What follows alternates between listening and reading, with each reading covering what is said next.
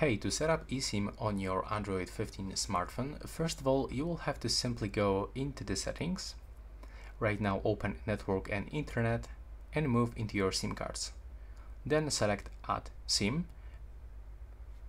And right now we get this button to set up an eSIM. So click here. Now you have to be connected to the Wi-Fi or mobile data. So it's actually checking the network information. And as you can see, we've got the first method. So you can actually scan the QR code from your network. So if your network provider gave you a QR code, you just have to basically put this code right here, for example, and scan with your camera. I mean, when you actually point your camera into this QR code, it will be automatically scanned. But if you don't have the QR code, you've got another method to do this. So you can scan, for example, from the photo.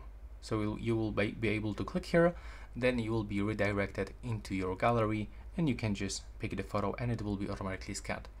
Another way is just to click on the Need Help, and we've got actually option to to input this eSIM by using EID number. So if you actually set it up in the store, you may need the EID number of your phone. So to do this, you can click here and you will actually get the EID number of your phone.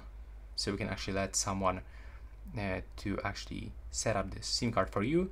But if you're still stuck, you can actually contact your network provider for help, and the number will be visible right here. So that's all. Right now, please subscribe.